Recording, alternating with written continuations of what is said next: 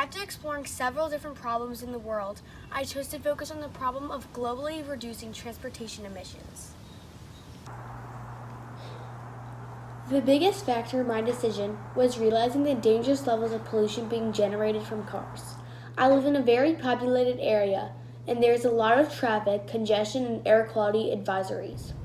It really made me think about the quality of the air that I'm breathing. Transportation emits more than half of nitrogen oxides in our air and is a major source of global warming emissions in the U.S.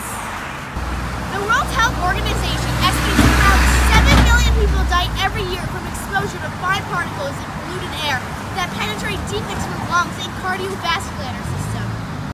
This is happening all over the world, from places like here in New York to New Delhi, India, and Beijing, China.